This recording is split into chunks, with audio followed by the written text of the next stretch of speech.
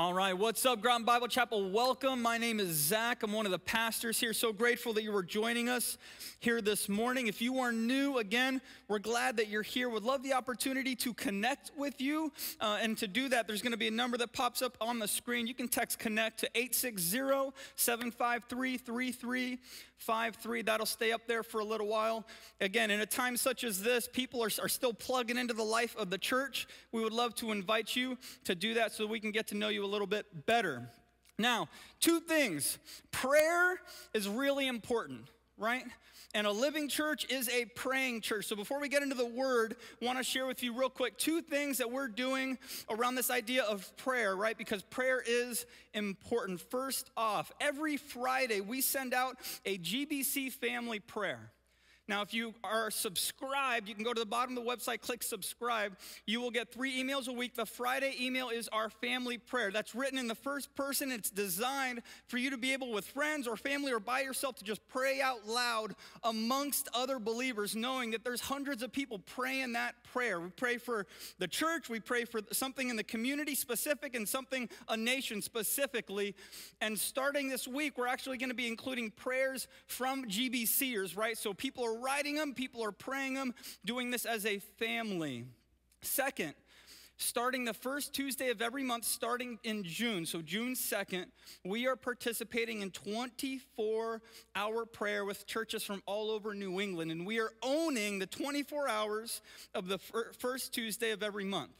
And so this Friday, when we send out our prayer email, there's going to be a button to sign up. We would love to get people in 15-minute chunks to own that entire 24-hour period so that as a church, New England churches are praying and praying and praying together, covering the ministry in our area as we endure this time together.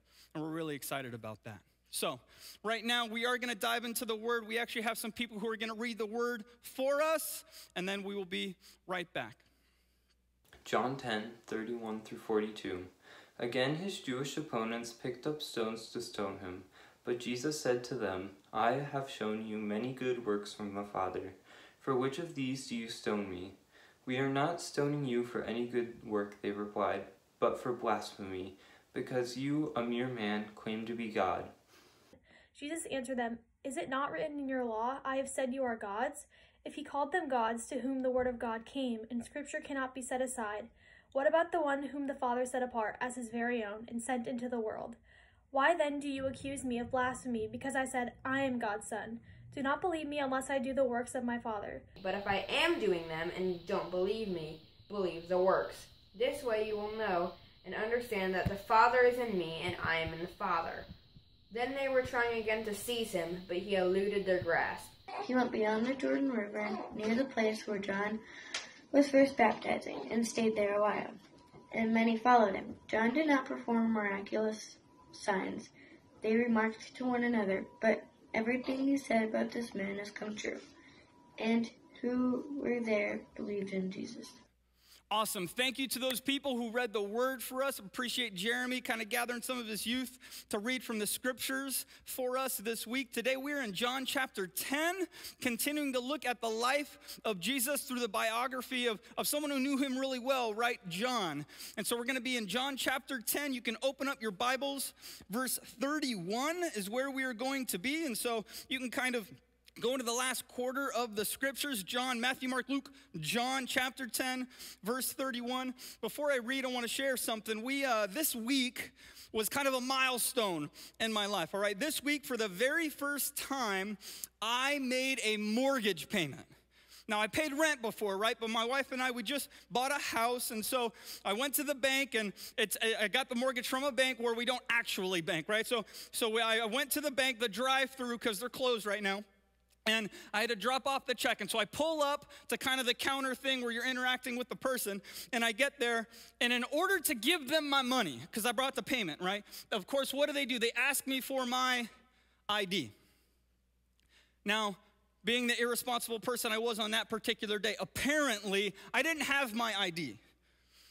And so we ended up interacting a little bit and verifying who I was, which I thought was interesting because I'm just trying to give them money, right? But they needed my ID in order to do so. And so eventually we got it worked out. I was able to make the payment. And it just made me realize that all of us, perhaps you've been in situations where you get to a place and you show up and you don't have your ID, all right? Or maybe you're making a call, right? And you don't have the account number or something, and they do whatever they can to verify who you are. Maybe it's ask certain kinds of questions, right? What's your mother's maiden name? That used to be a security question. If your mom posts her maiden name on Facebook, that is not a good question to ask, okay? But whatever the security question might be. And so we get in these kinds of situations. You show up, you need something, you have to verify who you are. We get into the text today with Jesus. He's having an exchange with some of the Jewish leaders, and what they're doing is they want to verify who he is, and he doesn't have an ID card that he can give to them, right? But instead of pointing to his mother's maiden name or the name of his first pet or the mascot of his high school, right? They're not asking those sorts of questions. He says, look at my works. Look at what I've done as a verification for who he is. And there's a wrestling with that.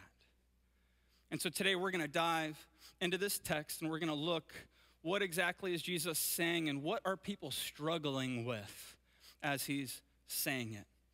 So you can pick up your Bible. We're going to be in John chapter 10. And what we're going to do is we're going to look at the background. Then we're going to look at the rebuttal, Jesus' rebuttal. This is kind of the order. We're going to look at background, blasphemy and stoning. Like, okay, what's going on there? Then Jesus has a rebuttal where he drops this thing like, well, those people were called gods. What in the world? We're going to talk about that. And then we're going to end with kind of the meat of it, looking at the consistency of God and what Jesus has to say about himself. So first, let's read. Start verse 31. He says, again, the Jews picked up rocks to stone him. Jesus replied, I have shown you many good works from the Father. For which of these works are you stoning me? We aren't stoning you for a good work, the Jews answered, but for blasphemy, because you, being a man, make yourself God. Now, two things, we're going to kind of rush through these first two sections, the background, right? Two things that we see here is that one, the Jews are getting Jesus for this thing called blasphemy. And there were two main categories of blasphemy. On the one hand, it was cursing God, and on the other hand, it was falsely representing God, right? And so they were kind of getting him more on that second thing, that he was falsely representing God because he himself had said, made himself out to be the Son of God. And if you go back, well, why in the world is that a crime? If you go back in time and you look at Leviticus, right, which is where many Bible reading plans go to die, you go to Leviticus, and the whole point of Leviticus is that God had gifted his people the law. He had gifted them the law to give them a mechanism for himself dwelling in their midst. That this perfect, holy, all right, spotless, infinite, eternal God would actually dwell in the midst of this broken, sinful, messed up, baggage-carrying people. And so God gives them the law. And within the midst of the law, one of the things is blasphemy. Some of you may know this today as slander or libel. In fact, many states, you can sue someone, right, for slander civilly in every state. You can actually be prosecuted criminally in some states for slander, right? Saying something false about falsely slandering the reputation of someone else. That's some part of our legal system today. And so when God was in the midst of the people, one of the crimes, blasphemy, right, speaking out against falsely about the name of God, and it was punishable. Again, holy, perfect God in the midst of a broken and baggage-carrying people. And so that's kind of the backdrop. The punishment of the day, the punishment of the time happened to be stoning. And so these people seeing Jesus, they're picking up rocks. Why? Because in Israel at the time and still today, there were lots of rocks. I looked this up, and historians were talking about how it was the preferred punishment because there were simply so many rocks. They were easy to come by. And so you'd pick up your stones. And so you imagine this scene, these people looking at Jesus, falsely representing God in their minds, right? And they're grabbing stones and they're armed and they're ready to go. Because in their minds, Jesus has been blaspheming the name of God, falsely representing God. And so Jesus responds. Jesus kind of cuts them off, and he does so with a really interesting rebuttal, all right? And this is often a little confusing for people, right? And so we're going to walk through it. Verses 34 through 36. Jesus answered them, "Isn't it written in your law, I said you are gods?" Whoa, wait a second. We're talking to people, we're talking to Israel. You are God. Who's it? We'll get there. If he called those whom the word of God came to gods, and the scripture cannot be broken, do you say you are blaspheming to the one the Father set apart and sent into the world, because I said I am the Son of God? Now, you may have to read that like 3 or 4 or 10 times, right, to understand kind of the syntax of what's going on here. It's slightly confusing. And so we're going to try to iron that out a little bit. But what Jesus here is quoting Psalm 82. All right, so we're going to actually read the psalm. He's quoting Psalm 82, verse 6. I'm going to read it, verse 5 through 8, and tell you what in the world he's saying about himself. Psalm 82, verse 5. They do not know or understand. Boom, it's right there. I wanted to make sure. They wander in darkness. All the foundations of the earth are shaken. I said you are gods. You are all sons of the Most High. However, you will die like humans and fall like any other ruler. Rise up, God, judge the earth, for all the nations belong to you. Now, what we have here in Psalm 82, right, is what many postulate is referring to the rulers or the judges of Israel, perhaps Israel in their entirety, but speaking to them, right? The word being used here is, in the Hebrew, Elohim. Elohim. Now you look Elohim up. Elohim can refer to God, right? The God, Yahweh Elohim, or it can refer to gods broadly in Hebrew.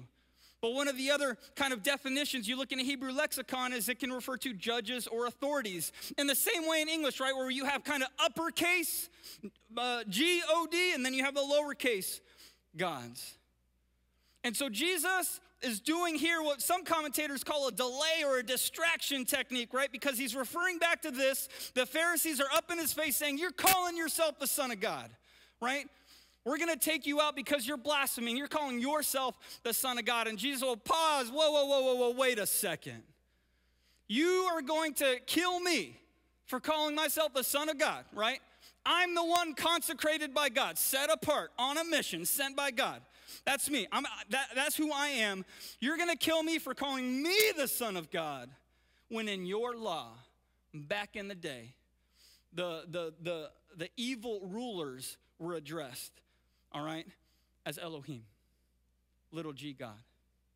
Jesus isn't saying that those rulers were gods, right? He's picking up on wordplay. He's picking up on the reality that word was used for them.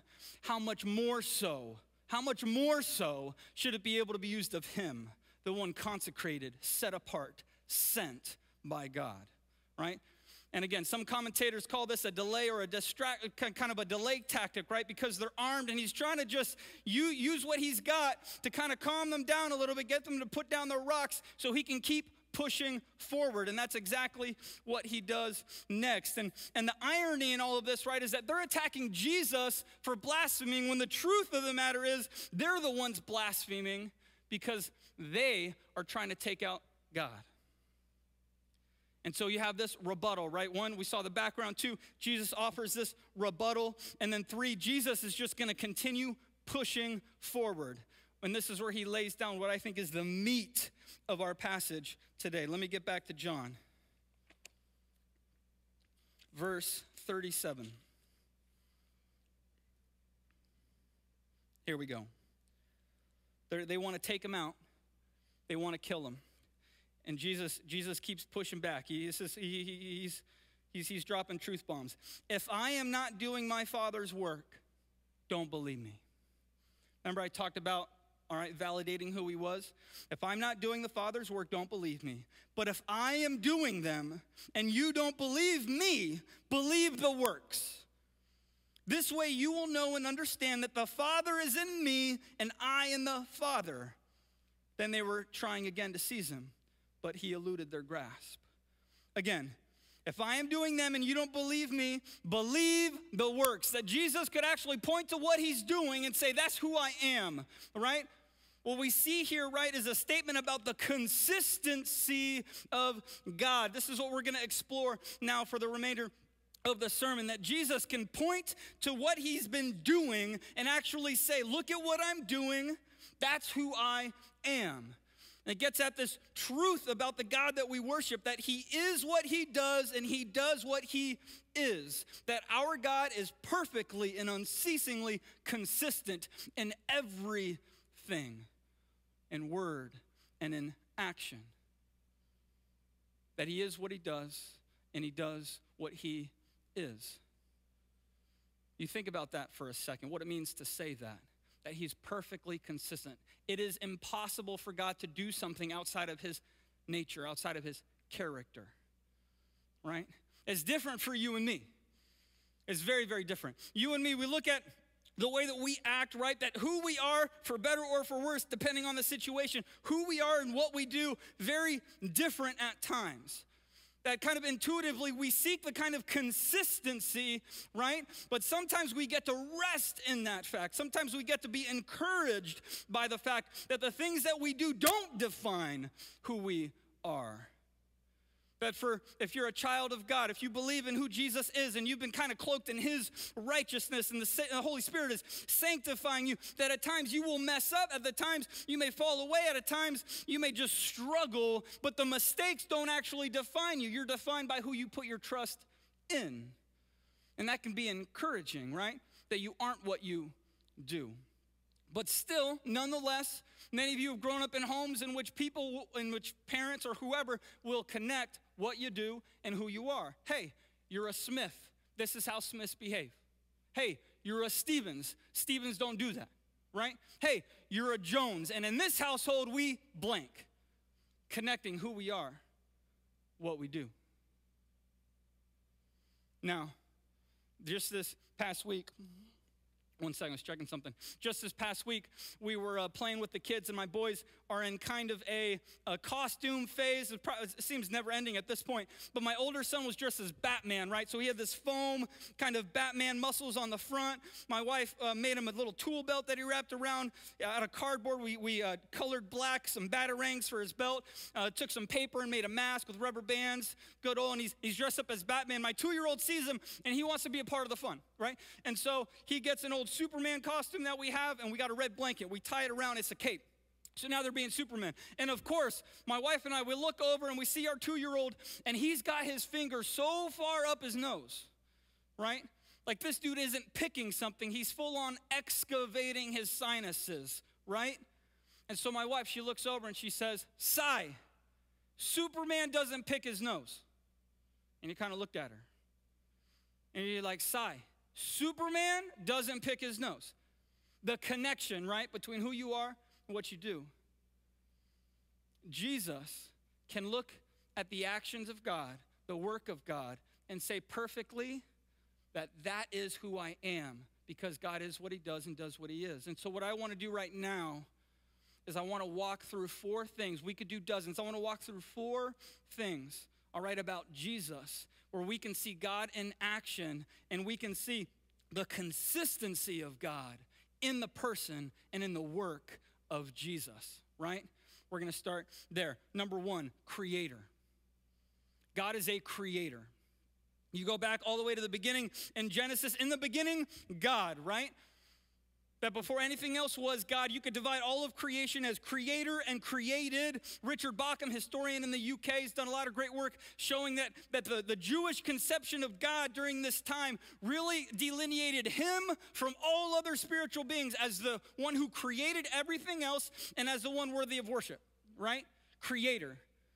You may have seen the movie Noah that came out a few years ago. terrible movie in so many ways, but there were two things I really loved about it, right? And as an aside, I'll say, when Hollywood makes a movie about a Bible story, generally it's going to be bad, but they're amazing evangelism opportunities. You tell a friend, like, hey, I'll buy your ticket. You just got to eat dinner with me afterwards and talk about it, right? Because we're going to talk about the Bible and everything the movie got wrong. One of the things the movie got really was insightful was when everyone in the film referred to God as creator. Because before then, God hadn't revealed himself to Abraham, hadn't revealed himself to Moses. We have this thing in Scripture, this doctrine, we call it progressive revelation, that over time, God reveals himself more and more to his people, like in any relationship, friendship, romantic, whatever, that over time, you reveal more and more of who you are. God does the same thing. And in the beginning, it was creator. He was known as creator, and everything else was created. That our God is a creator. Well, when Jesus shows up on the scene and he starts ministry, what's the very first thing he does? What's the very first miracle he does? It's a creative act. He takes water at a party and he creates wine. A creative act. He's on a hill later with thousands of people and they're hungry and they got to feed them all. And they get a couple loaves of bread and some fish, and what does he do? He creates food for thousands. He's a creator. Jesus can look at those works. He can look the works of God, the power of God, right? He can look at those and he can say, "That's who I am." Our God is what he does and does what he is. He is perfectly and unceasingly consistent. And Jesus can say, "That's who I am." Next is healer. Our God is a healer.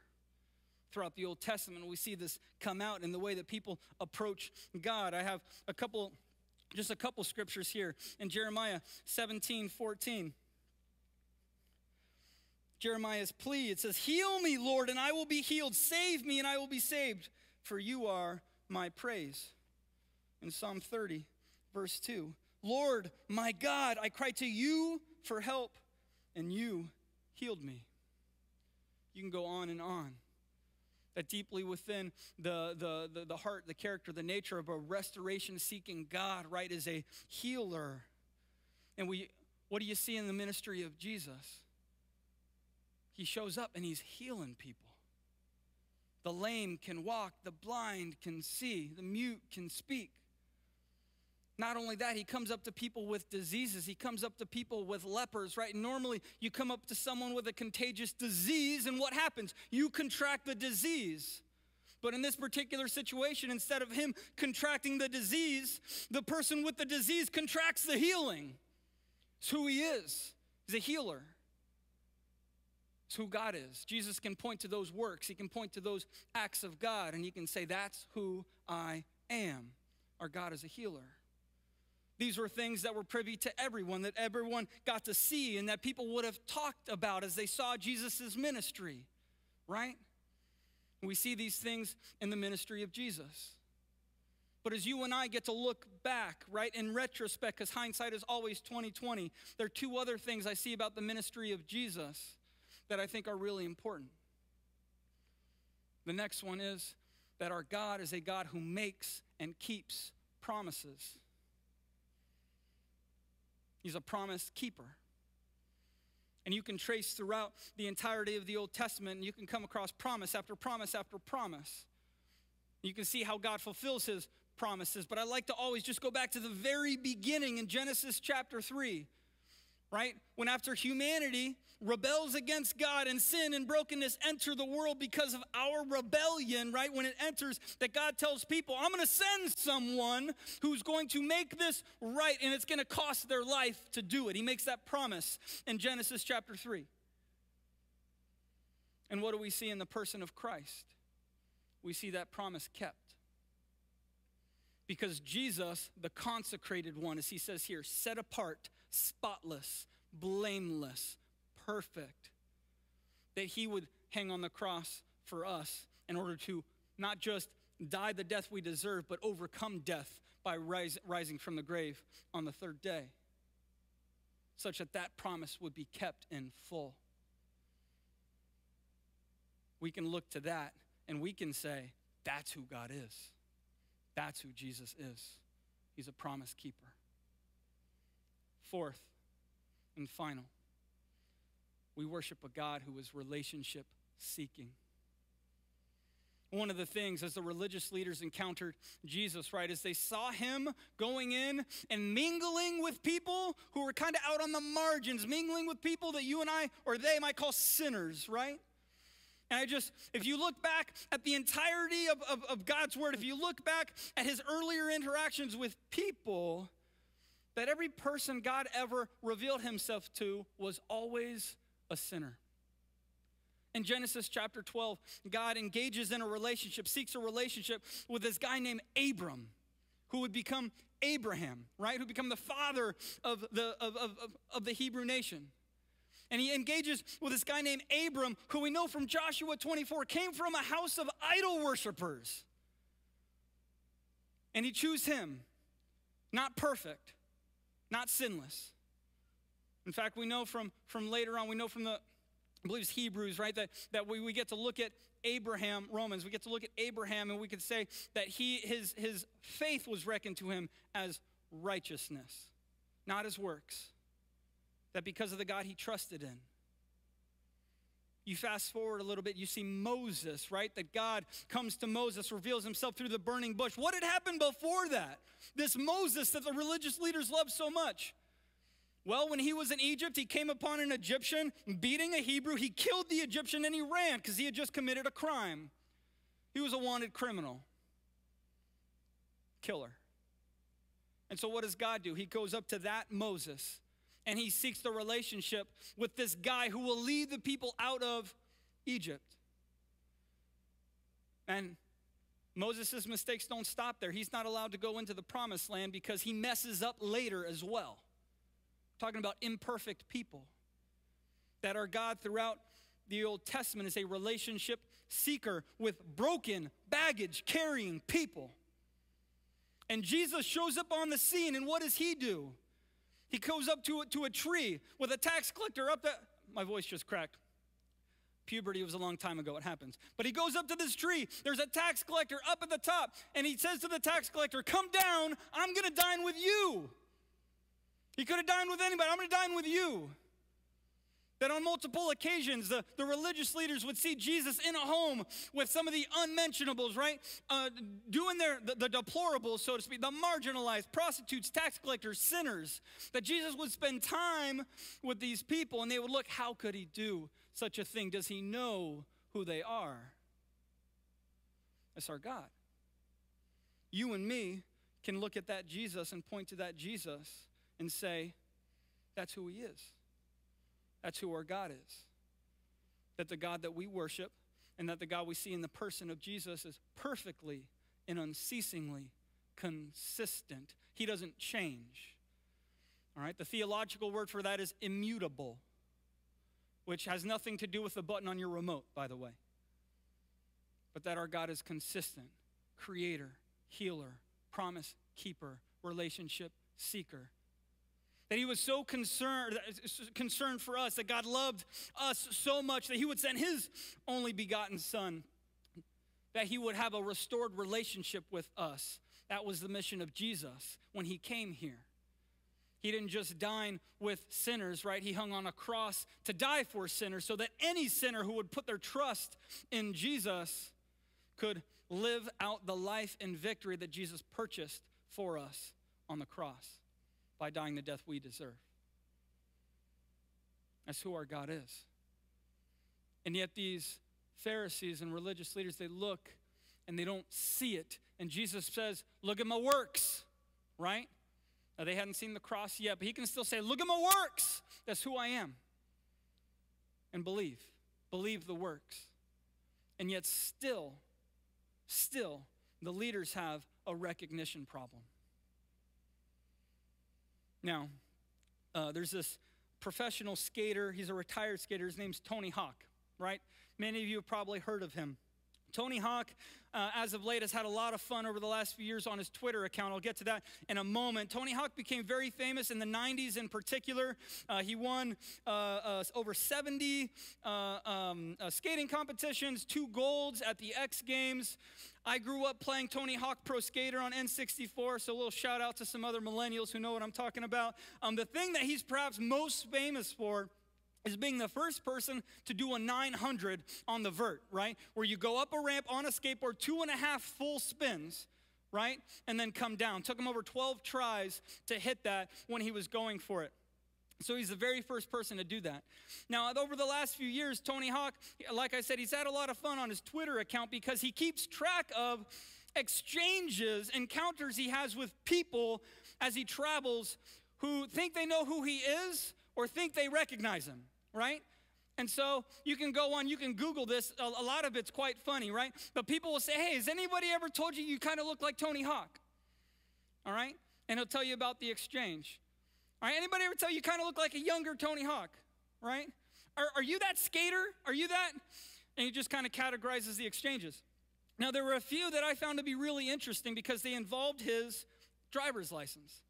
And they involved TSA agents. And as you go and you look through these, he's had several of these exchanges where he shows up to a TSA agent and he hands them the ID. And the TSA agent and multiple TSA agents on different occasions will say something to the effect of, oh, are you that person? Are you that? Wait a second. They look at his ID and it doesn't say Tony Hawk. It says Anthony Hawk. And they miss it.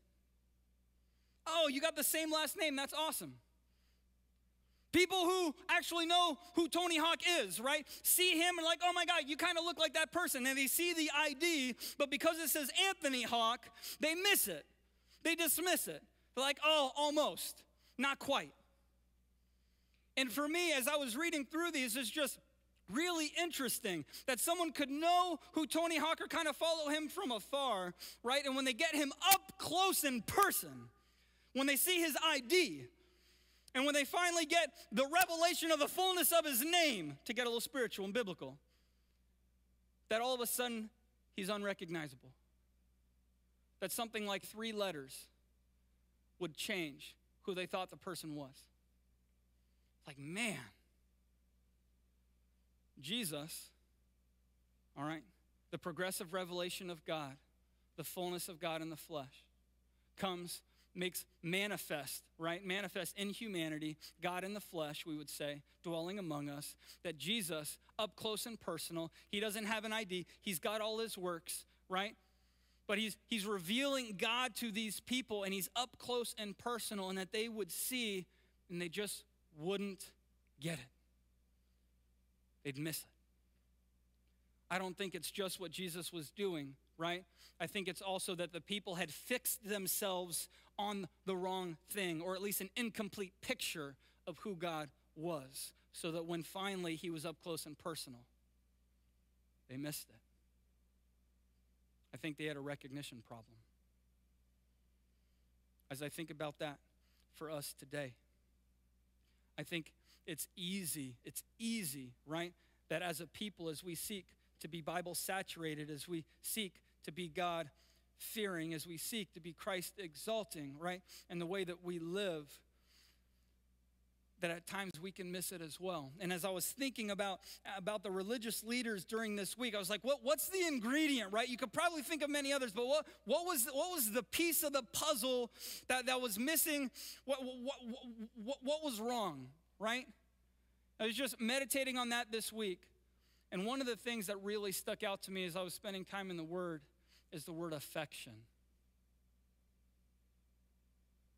I think the Pharisees saw a God who wanted obedience, and that's true. They saw a God who was to be feared, and that was true. Perhaps some of them even knew the grace of God, right? And that's true. But I think at times it was just very easy for them to miss the affection of God. Because as you look throughout the Old Testament, you don't just get a God who wants obedience, you get a God who is affectionate towards his people, who wants what's best for them, and who loves them dearly as children. He doesn't just hold affection towards us, but that our response as people is to respond with affection towards him. That we're called not to just be obedient, right? And they were really good at at obeying. They would tithe down to the littlest piece of their herbs. They're good at obeying. But do we see affection? Do we see a people affectionate towards their God? And when they see Jesus, God in the flesh, living out, doing all these amazing things, and we see an affectionate God as he loves and serves people, it just couldn't fit with who they thought God was. And I think it's a caution to us, it's a warning to us as we go through John and as we see Jesus in all his encounters with these religious leaders, right? That as you and I seek to study the word to know who God is, and that's not a bad thing. I want to know my wife better, right? Some people respond the opposite way and they say, no. If I study the word and know too much, I'm going to get all puffed up. No. Studying the word is great, but we study so that our affections for God would grow as our knowledge of God grows, according to what he's revealed to us. And that we wouldn't lose sight of that. I think today, during this time, coronavirus, some of you are at home a little bit more than usual, right? Some of you with your kids a little bit more than usual. Some of you have more idle time than usual, all right? And there's a chunk of you here and there like, what would that be like? But some of you, a little more idleness. Here's my question for you. What are you doing now aimed towards building affection? Time in the Word, time with God, prayer. How are we stewarding that? Would we recognize God if he was in our face? Would we recognize Jesus if he was in our face? It's not just about what we know, right? It's about who we love and who we're loved by. We have to remember that. Some of you may be hearing this, and for the first time you're thinking, that's the God that I want. That's the God that I know loves me. That's the God that I want, right? That he's better than anything else this world has to offer. And if that's you, what I say to you this morning, that if Jesus is who you want, if Jesus who is the one that you're willing to put your trust in because he's a promise keeper and he won't let you down, then what it takes is for you to go to God and say, Lord, I repent. I'm sorry. I turn to you. Take over. To receive and believe.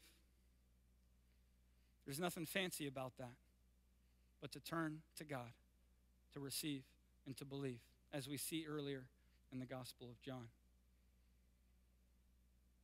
I think, church, again, there's been a lot here today. So real quick, we're almost done. There's been a lot here. That Jesus is what he does what he is, that God is perfectly and unceasingly consistent, and Jesus can look at his works and say, that's who I am. The close of this passage is this. So he departed across the Jordan to the place where John had been baptizing earlier, and he remained there. Many came to him and said, John never did a sign, but everything John said about this man was true. And what? And many believed in him there. Do you see it? Do you believe it? You look at the works of God, and I think others can look at the works of God in you. We can see and point to that and say, that's who my God is. That's who my Jesus is. That's the power of the gospel. That's the self-giving love and the life-transforming grace of my God. Do you believe? Let's pray.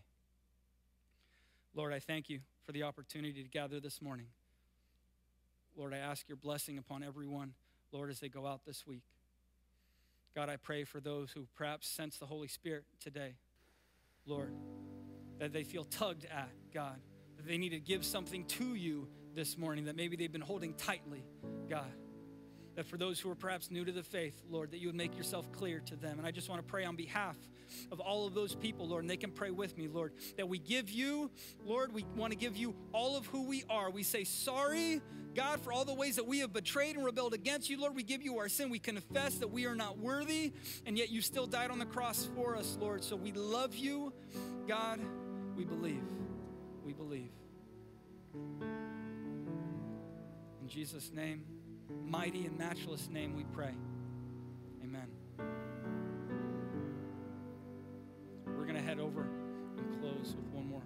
worship song now. Let's worship.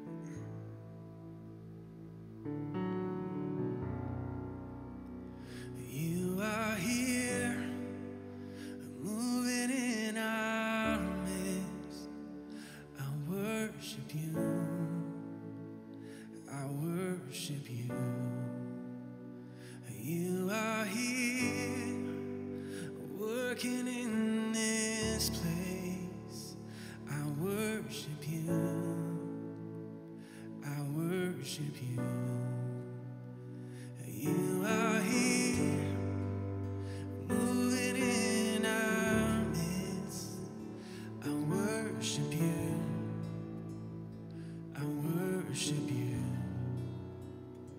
You are here, working in this place. I worship you. I worship you. 'Cause you are waymaker, miracle worker, promise keeper, light in the darkness. My God, that is who you are. You are waymaker, miracle worker, promise keeper, light in the darkness. My God, that is who you are. You are here, touching every heart. I worship you.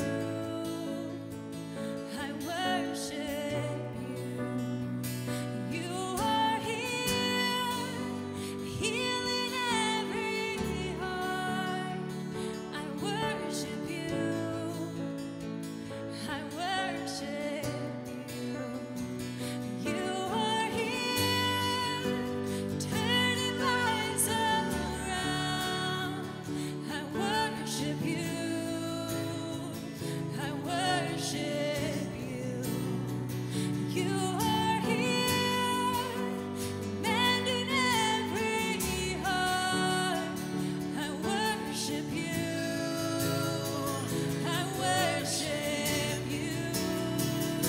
'Cause you are waymaker, miracle worker, promise keeper, light in the darkness. My God, that is who you are.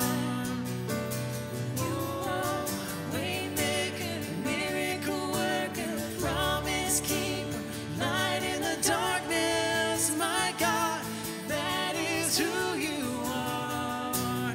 That is who you are. That is who you are. That is who you are. That is who you are. That is who you are. That is who you are. That is who you are. That is who you are. Oh.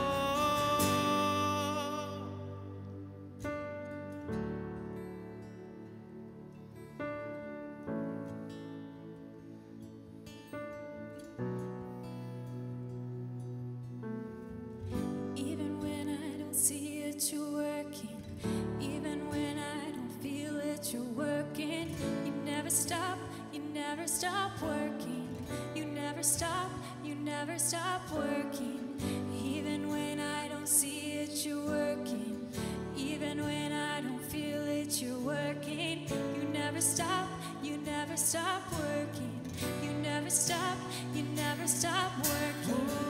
Even when I don't see it, you're working. Even when I don't feel it, you're working. You never stop, you never stop working. You never stop, you never stop working. Even when I don't see it, you're working. Even when I don't feel it, you're working. You never stop, you never stop working. You never stop. Waymaker, miracle worker, promise keeper, light in the darkness. My God, that is who you are. You are waymaker, miracle worker, promise keeper, light in the darkness. My God.